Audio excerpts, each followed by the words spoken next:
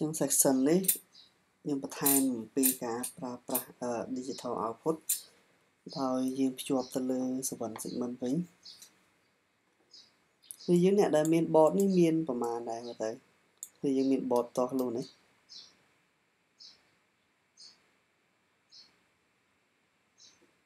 miền này miền sự vận dịch mình miền A đó bên này hãy slot the sailor về đó thì slot miền bột slot the sailor về pin môn này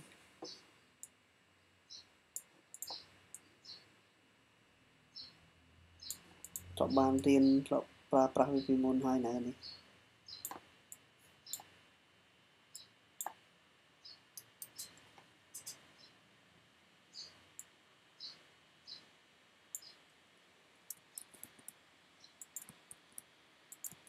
ta lấy mình thực sự khi hỏi ở sang mình bây giờ ta khỏi tiếp cá muốn như hiện đi thôi muốn nó hiện mỗi lực khổ tí nào mình đây này cật phỏ tay sẽ vẫn dị mình đấy thì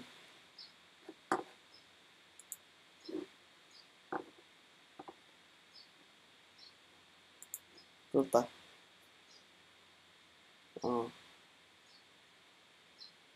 chờ với tay sẽ slide ở đây đi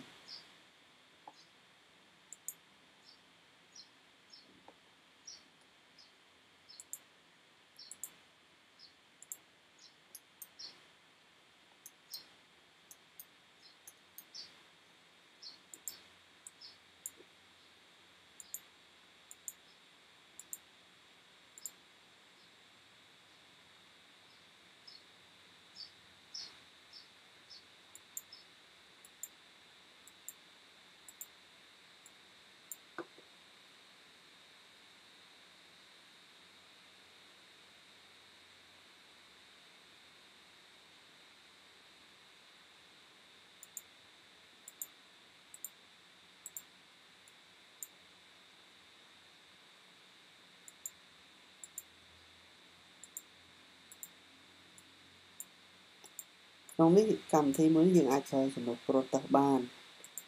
cái tên mùi trong website này đã một thì phải phép mới là dừng ai chơi từ card free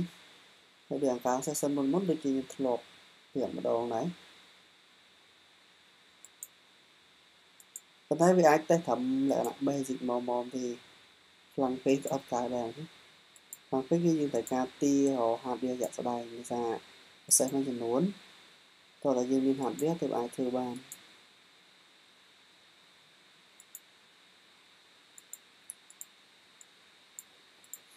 thì không biết như miền sẽ vẫn dịch mình muối nhưng nó không sẽ vẫn dịch mình chả sẽ đáy cái đôi ở nằm gần đó bây giờ như tình tìm xa cả đói giống như miền trên việc thằng đấy khi mình đã đọc thì chua khang khảo lắm khang lên lắm đọc chữ nó miền là bè vì đấy chứng chương tí muối ý là chương đấy kia và hai là chương E chương E nữa nè sao thì mình bây giờ cất việc tông E nó lại nào ấy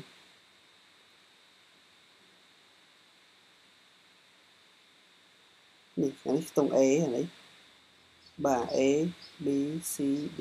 E F là đó nó chi chẳng nó khi mình là ba dương 12 là nó E chứ không nói như chụp trường E mà trường lệ phí trường E mà trường lệ phí vào đôi nấu và cái tiết trường B B nó như chụp mà trường lệ 7 nhưng chụp vô tam bị hiền ពី3 4ទៅយើងលេងពី ABC ទៅដើម្បីងាយស្រួលមកពិបាកចាំនេះ C ភ្ជាប់មួយលេខ3នេះ E ទៅ D ទៅនេះភ្ជាប់មកលេខ4យើងភ្ជាប់តាមលំដាប់វារ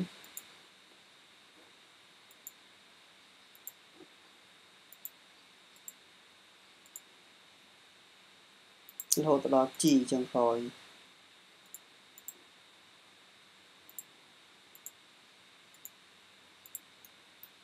នៅក្នុង sequence យើងនេះដែរគឺយើងមើលឃើញ sequence នេះច្បាស់ដែរអត់ទេ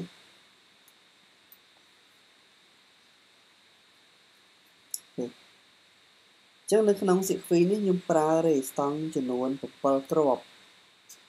សម្រាប់ដាក់ភ្ជាប់មួយជើង A រហូតដល់ជើង G នេះអញ្ចឹងយើងប្រើ resistance នេះគឺដើម្បី limit current កុំឲ្យអំពូលហ្នឹងវាដាច់យើងធ្វើជាក់ស្ដែងក៏ដូចគ្នាដែរតែការមាន resistance ដើម្បី limit current ព្រោះពេលដែលភ្លើងចេញពី Arduino ទៅ 5V ហើយអំពូលនេះវាស៊ីតែ 2V.3 ឬក៏ 2V កន្លះទេនៅក្នុងចរន្ត 30 មីលីអាំពែដល់ពេលយើងអត់មាន resistance ទេអញ្ចឹងពេលដែលយើងបើកវាអាចធ្វើឲ្យអំពូលហ្នឹងខូចឆេះអំពូលហ្នឹងអញ្ចឹងបានជាក្នុងនេះខ្ញុំដាក់resistance នៅខាងក្នុងមួយឲ្យវាហ្នឹងបន្តទៀតជើងកដាលវានេះជើងគេដាក់ជើង common នេះគឺជាជើងរួមអញ្ចឹងវាមានជើងប្រភេទម៉ាស់រួមហើយនិងបូករួមអញ្ចឹងមុនយើងដឹងថាតើអាហ្នឹងសវណ្ណស៊ីមិនហ្នឹងម៉ាស់រួមបូករួមយើង select លើវាសិនបើសិនជាសវណ្ណស៊ីមិននេះគេប្រាប់ថា common វា anode ពេលហ្នឹងមានន័យថាម៉ាស់រួមឬក៏បូករួមយើងមាន anode និង cathode មិនចឹងអានេះម៉ាស់រួមឬក៏បូករួមដែរនិយាយ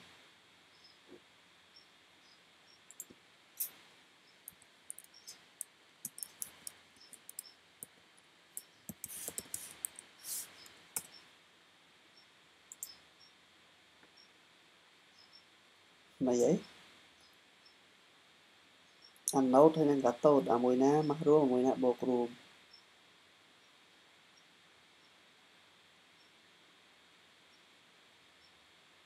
cathode បូករួម anode ម៉ាស់រួមហើយយើងហៅមើលរូបឲ្យមើលតិចអូខេមើលរូបនេះនៅក្នុងរូបនេះវាចែកឲ្យយើងមើលហើយសវណ្ណស៊ីមិនវាមានពីរ common anode អានេះ common anode នេះ common cathode អញ្ចឹងអាសវណ្ណស៊ីមិនហ្នឹងគឺមកវាផ្សំឡើងដោយ LED 7គ្រាប់ខាងក្នុងដល់អត់កាត់ DP ទេជើង DP ជើង10អាជើងមូលសម្រាប់កាត់ក្បៀសទេអញ្ចឹងបើសិនជា common anode សវណ្ណស៊ីមិនហ្នឹងគេចាប់ឲ្យគេរួមនេះបើយើងមើលតាមរូបនេះ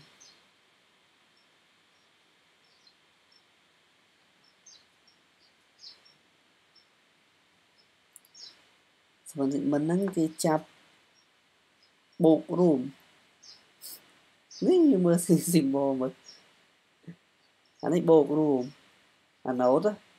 អាខាងនេះមិនម៉ាស់បើសិនជា common cathode បានគេចាប់ម៉ាស់រួមយើងមើលសញ្ញាព្រួយដូចដាក់ diode ចឹងអំពូលហ្នឹងវាជាអំពូលដូច diode ចឹងវាមានពូលដកហើយនិងពូលបូកអញ្ចឹង common anode គឺចាប់បូករួមអញ្ចឹងអាខាងនេះគេឲ្យភ្លើងបូក 5V ដូចរូបមួយនេះចឹងនេះរូបមួយនេះចឹង common នេះ common anode អញ្ចឹងគេចាប់ជើងខំគេចាប់បូករួមអញ្ចឹងអាជើង ABC នេះបើសិនជាយើងភ្ជាប់ជាមួយនឹង ground វាភ្លើងព្រោះនេះយើងឲ្យភ្លើងមួយជាហៀងដល់ពេល common cathode គេចាប់ដករួមវិញអញ្ចឹងបើសិនយើងឲ្យភ្លើងមិនភ្លឺឲ្យ ground នៅលុបពីរនេះខុសគ្នា common anode និង cathode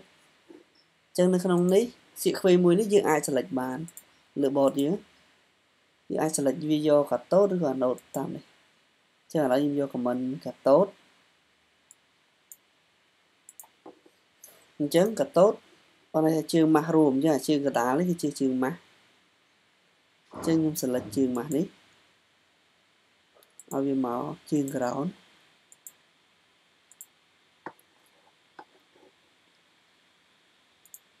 អ ok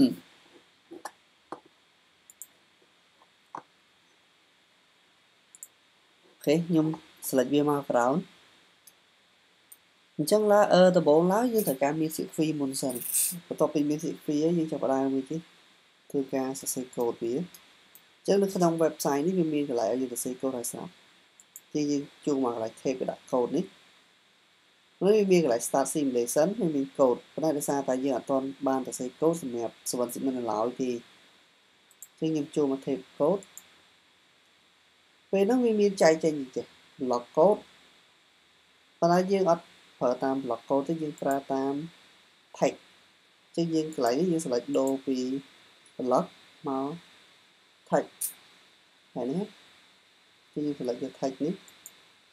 bây giờ chúng continue tới chứ start màu vốn cứ viên tại vì block vậy đấy cứ tí môi block setup hay năng block loop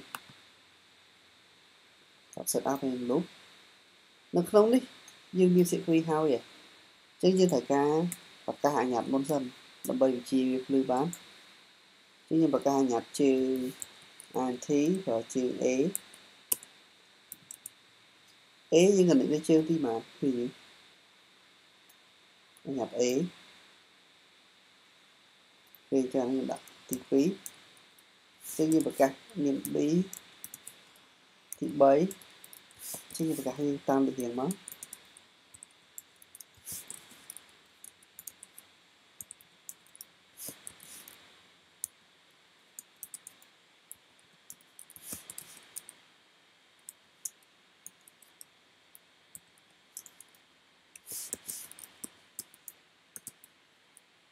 topi và các chương ấy ta nhiên cua thôi gì và thầy nó không block setup này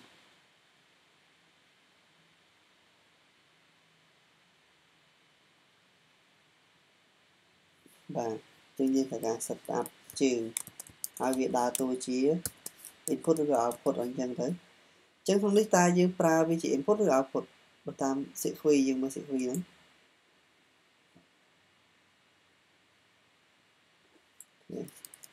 cho nên cả vị trí output chứ như cả việc thằng một nó sẽ output cho nên vào đó này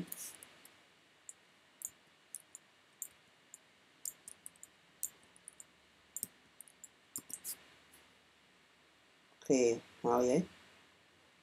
tổng tiết dương cho ngồi e plus là vậy e plus dương pra của mình này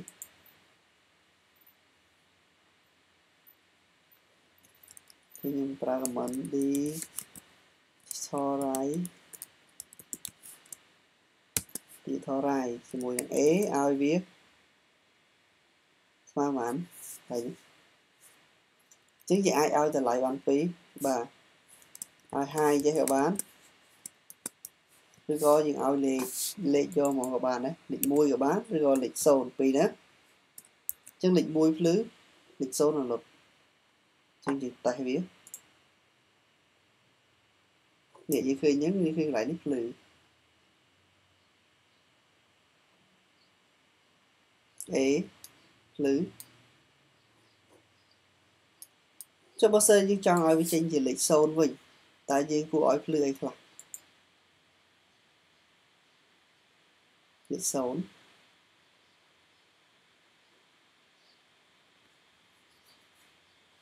phứ nó hỏi lịch sồn miền ấy thấy phứ lắc gì phứ nó và miền ế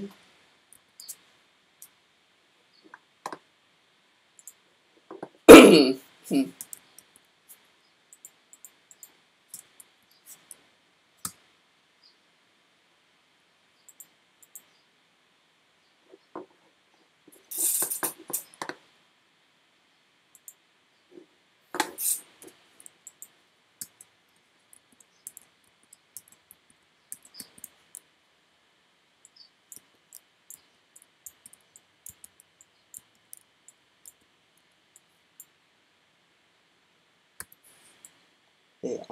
thực tế chẳng hạn lấy lên sinh nhập lịch muối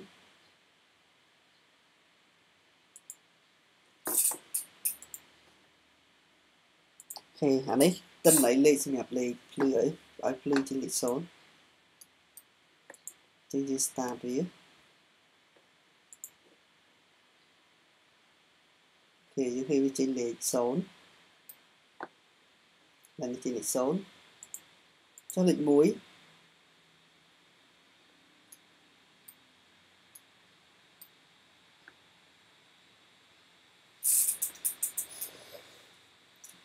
lịch muối những ao ghép lưới ok bí hay đi bị đi mấy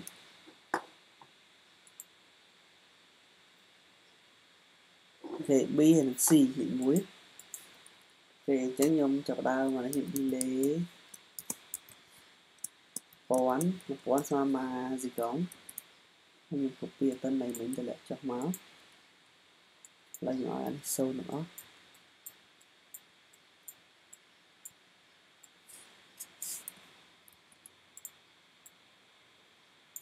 mình trắng định muối thử lư bí xoa muối xi xoa môi mình nhỉ mùi xi cho mượn đấy thời chỉ lịch sâu ồ giờ bạn đã đi lấy còn bị mùi tiếp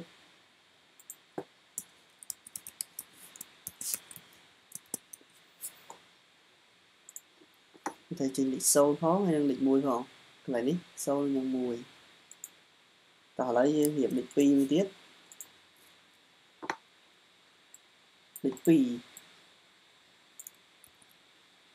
lịch pi ra mình lịch lại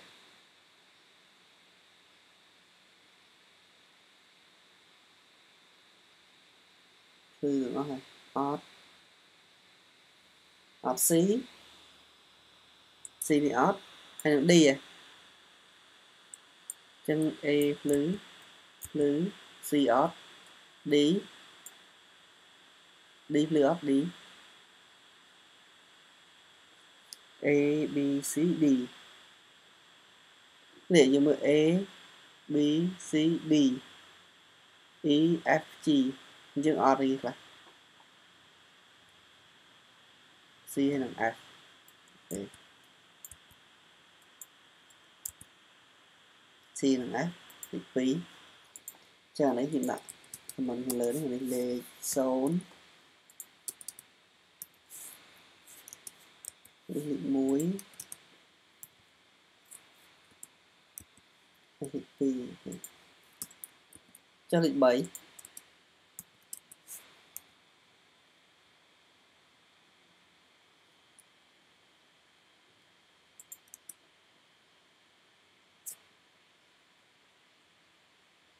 thì những A plus B C D G lịch 7 lịch 4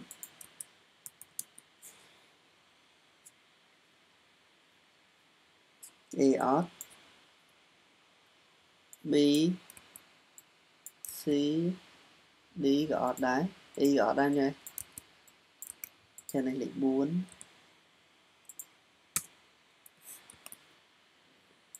lịch 5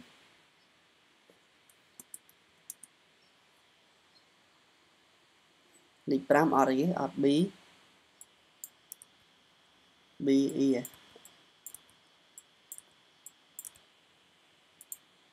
5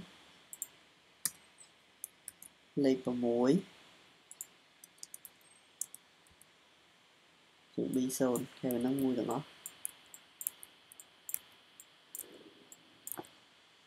lịch 7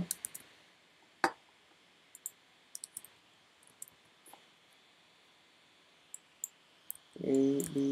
C lịch 7 được không nha đấy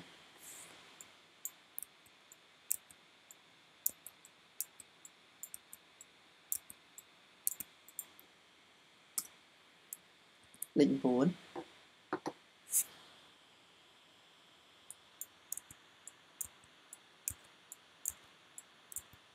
thì lịch 4 ở hỏi nhớ chứ như tại vì nó hiện với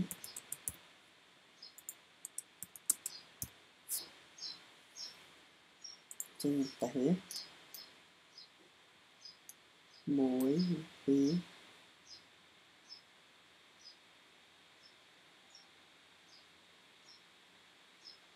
thì nó thở ấy lấy dương thở ấy và đây khi mình lên về là dương là xây tầm rộng bài đang thấy lấy dương mình thì chờ này ở trên pin mùi đo tầm 4 dương ở một phần to đấy cho mà trên pi tông điện ở trên pi sôn từ đó cái 4 tiết cột dương hoàn to đấy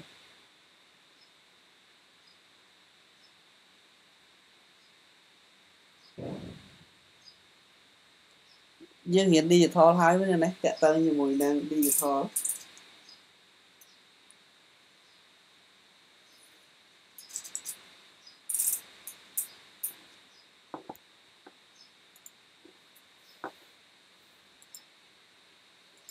đó nhớ nó không đấy kia dương miên bị thi để xây iPhone nó play như mình tiệt đau dương hiệp chia sợi ca hiệp chia sợi cá hiệp chia sợi cá bài mạch nhưng mà cho là xây trở nên tốt thế nhưng cho là xây từ lại rồi nhưng cho là e plus chứ nhưng bỏ từ lại chỉ ba nhà review thôi nhưng miên từ lại lì sồn bí cho là chúng ta khá một viên miền ế muối thật ra ba nhà đấyมันmiền mà thì mà bảy miền mà miền bảy bịt mình nè anh em đã sồn bi vì móng cứ đầm nàng ơi ba nhà rì đã sồn bi vì móng á phố nó không program với miền system với miền chạy chạy nhìn chứ vì đây chúng ta xây lên không mà chứ lịch đọc hay những rửa đọc phí là cái hai thằng cà phê đây đọc phí smile cái hai đi ok cái decimal mình nè đây decimal number đọc phí hay giá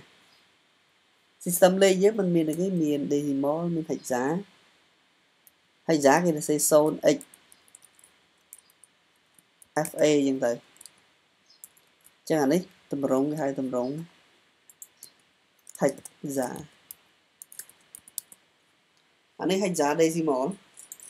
nó không program nó phải là những trong đã thật lại em vị trí hạch giá cứ như thời là bài năng thời ca miền zone HP1 nó sẽ có thang thật lại nó cứ chia tầm rộng hạch giá hay đập p octave vậy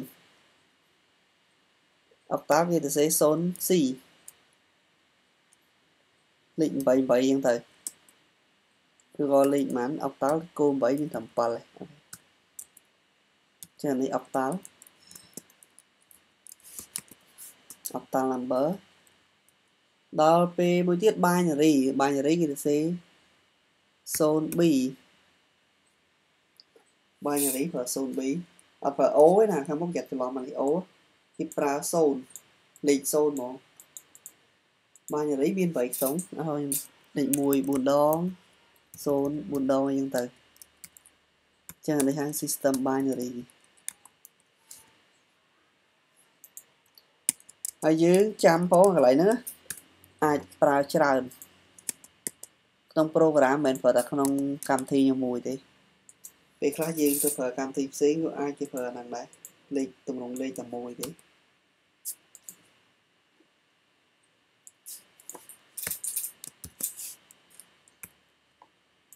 អញ្ចឹងបានអានេះខ្ញុំសួរតើទៅជាមួយ digital ឡើងវិញដោយសារមេរៀនហ្នឹងអាចត្រូវយក function digital មកប្រើខ្លះមកប្រើវិញហើយក្នុង program វាងាយស្រួលដល់ហើយយើង assign តម្លៃរបស់ខ្ញុំតាំង int ខ្ញុំតាំងអញ្ញត្តិ x ស្មើជាមួយនឹង10ខ្ញុំអាចទៅសេអញ្ចឹងបានខ្ញុំទៅសេ x ស្មើ10ឬក៏មួយទៀតខ្ញុំទៅសេបើសិនជាខ្ញុំតាំងចេះ int x ស្មើ10ហិចសាវិញហិចសា10ស្មើប៉ុន្មានដែរតម្លៃ10របស់ហិចសា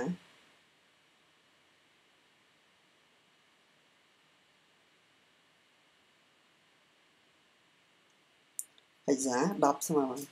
អសយ អូខេចឹងឥឡូវខ្ញុំអាចសរសេរតម្រងនេះហិចសារស្មើ 0x 0x បន្តទៀតមិន 0a ចឹងពីរហ្នឹងតម្លៃដូចគ្នាចុងក្រោយ x គឺស្មើ10ដូចគ្នានេះ x ស្មើ10ហើយខ្ញុំអាចតាំងមួយទៀតខ្ញុំតាំង int y ស្មើ x គុណឲ្យ2ចឹង result តម្លៃទាំងពីរហ្នឹងយើងសរសេរមួយណាក៏បានដែរឥឡូវបើសិនខ្ញុំសរសេរខាងលើខ្ញុំតាំង x ស្មើ10អញ្ចឹង y នេះស្មើប៉ុន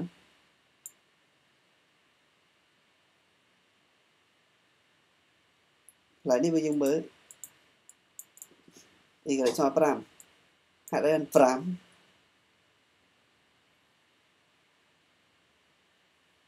អានេះគុណណាមានចែកណាណែអញ្ចឹងកន្លែងនេះ y ស្មើ20អញ្ចឹងអានេះយើងអាសាញតម្លៃ x តាមតម្រងចេះក៏បានហើយបើយើងអត់ចង់សរសេរអញ្ចឹងយើងអាចសរសេរចេះក៏បានណាខ្ញុំសរសេរ x ស្មើ 0a តោះទីខ្ញុំដាក់ y ស្មើ x គុណនឹង2អញ្ចឹងចុងក្រោយ y ស្មើ20ដូចគ្នាអានេះចុងក្រោយស្មើ20ដូចគ្នាបាទហ្នឹងហើយ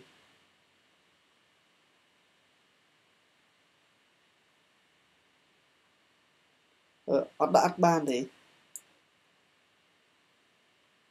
អាណាកន្លែងនេះអត់ដាក់កន្លែងណានេះអត់ដាក់កន្លែងណានេះហ៎បាទយើងចង់ដាក់ 0a ចេះមែន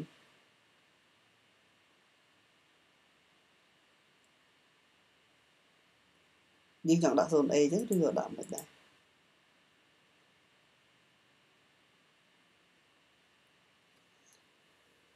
អត់បានទេពេលដែលយើងដាក់អញ្ចឹងវា program វាអត់ស្គាល់ថាលេខហ្នឹងជាតម្រងអីទេតែបើយើងដាក់លេខចេះទេហើយយើងដាក់លេខ1 2 3 4ចេះវាស្គាល់លេខហ្នឹងជាតម្រង decimal ប៉ុន្តែបើសិនយើងចង់ដាក់ជាតម្រង hexa យើងដាក់ 0a វាស្គាល់ទេអាហ្នឹងវាចេញ error វាស្គាល់ទេអញ្ចឹងវាត្រូវការមានដាក់ 0x ពីមុខដើម្បីឲ្យវាស្គាល់ថាអាហ្នឹងជាតម្រង hexa លើកលែងតែលេខ decimal ទេហ្នឹងលើកលែងតែលេខដាក់លេខប៉ុន្មានណាអត់បានទេលេខវាគឺត្រូវតែមាន 0x ពីមុខ 0x ហ្នឹងគឺនេះដូចអានេះអញ្ចឹងតំណាងឲ្យ hexa 0x គឺ hexa ព្រោះលេខហ្នឹងយើងចង់ឲ្យលេខជាតម្រង octal ប្រើ 0c 0b អញ្ចឹងមាន3ហ្នឹងដែលមាន0ពីមុខមានតម្រង3ហ្នឹងបាទហើយមួយទៀតតើតើជាមួយនឹងការបញ្ជាហ្នឹងអញ្ចឹងការបញ្ជាក៏ដូចគ្នាដែរយើងឃើញយើងទៅសេពី0ទៅដល់ប្រហែលនេះ0ទៅដល់9យើងឃើញមិនកូដយើងច្រើនណាស់អាមកយើងទៅសេ counter ពី0ទៅដល់99ឬក៏យើងចង់សរសេរ system number បញ្ជាអីមួយ load លេខអូតូទៅមិនពិបាកពេលយើងសរសេរ fix ចឹងណាអញ្ចឹងគេត្រូវការចំនួនវាជា sub function ចឹង sub function នៅក្នុង program គឺគេបង្កើតវាឡើងដើម្បីកាត់បន្ថយ code ដែលយើងសរសេរតែដល់នេះកាត់បន្ថយ code យើងសរសេរចំណាយណាឲ្យវាតិចជាងមុនអញ្ចឹងខ្ញុំអាចបង្កើតជា function ដល់ខ្ញុំបង្កើតនៅលើ program បើយើងចង់បង្កើតជា function គេបង្កើតវាជា vote ហើយឈ្មោះវានេះ function name នេះ function name